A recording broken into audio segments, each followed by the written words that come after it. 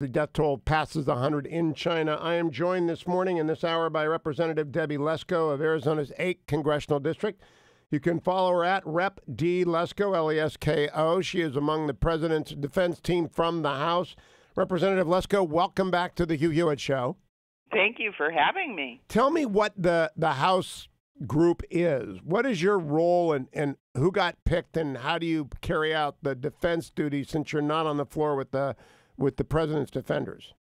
Yeah, there's 8 of us from the U.S. House of Representatives that were selected by the White House and President Trump to serve on his impeachment defense team. And our major role thus far has been to communicate the message that President Trump has done nothing impeachable and that the Democrats in the House of Representatives have not proven their case. And that's the overall message we go to. I've been on different media, such as yourself, but also locally in Arizona. I have talked to different groups, different media outlets, and then, of course, in the breaks in the Senate trial, we talk to media as well. So far, that's been my major role. Now, there may be more of a role that takes place when the senators start asking questions, perhaps questions about what exactly happened in the House, those type of things. Now, talk to me a little bit, Congresswoman Lesko, about the Bolton book revelation. How did that impact your defense?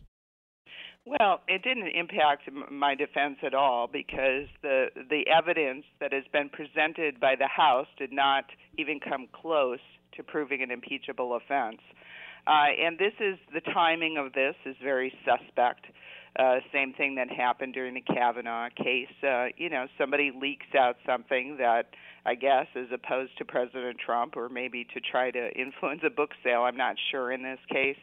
But, it is, again, nobody has read, well, at least nobody that I know has read this draft transcript of a book, yet the New York Times just happens to get it right before we go back into the Senate trial to try to influence the Republicans in the Senate to call for more witnesses. It's very suspect.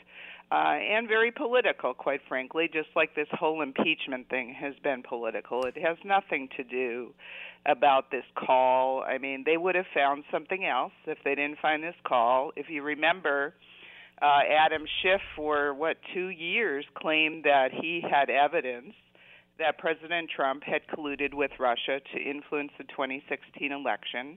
When the Robert Mueller special counsel report came out, they determined that was not accurate and that he had been spreading falsities for 2 years.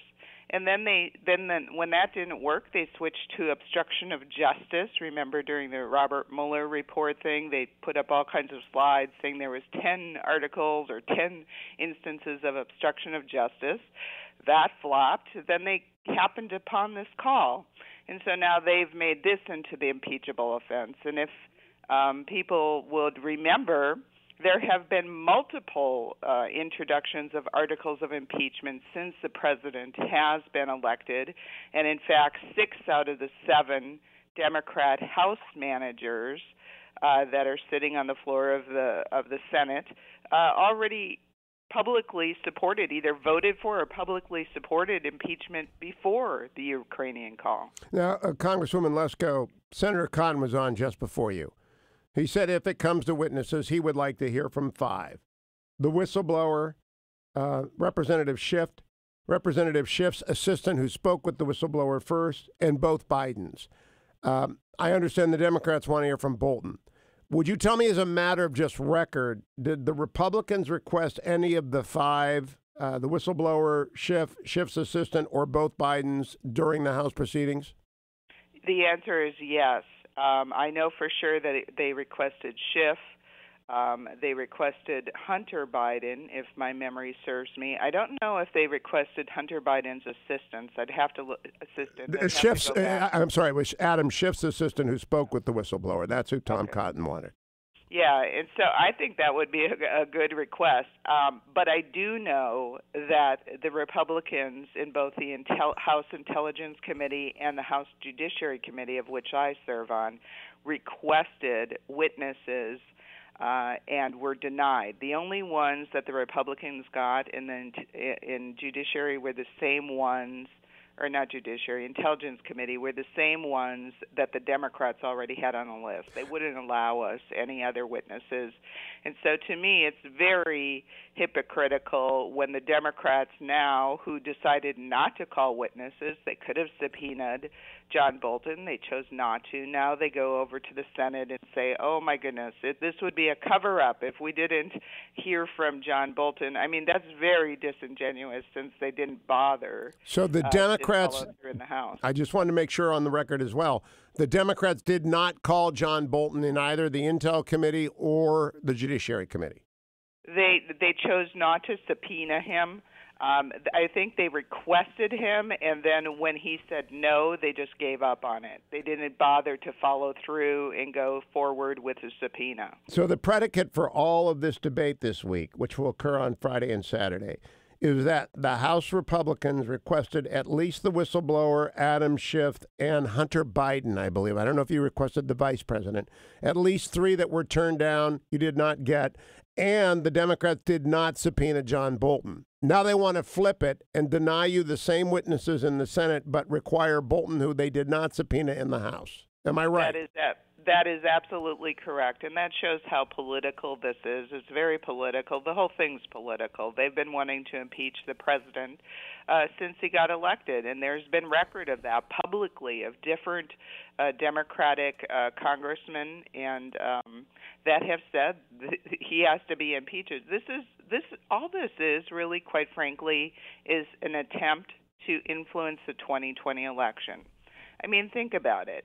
You had to rush, the Pelosi and Schiff and Nadler had to rush through these articles of impeachment before getting subpoenas for witnesses that they claim they now need before Christmas, because they said it was a national security risk if we didn't rush through it and do these articles of impeachment before Christmas. Then Nancy Pelosi sits on it for 33 days, which kind of undercuts her whole urgency of national security. And now they claim that they need these witnesses, or the Republicans are doing a cover-up. I mean, how ridiculous is that? Unfortunately, unlike your radio show, most of the media just buys into this Democrat stuff, and most of America just hears a one-sided story. They're not covering a lot of Trump legal team's talking points. All they're talking about when I go out is asking questions about Bolton and why can't we talk to Bolton. I mean, they're using totally the Democrats' talking points, and so it's a little lopsided in the media.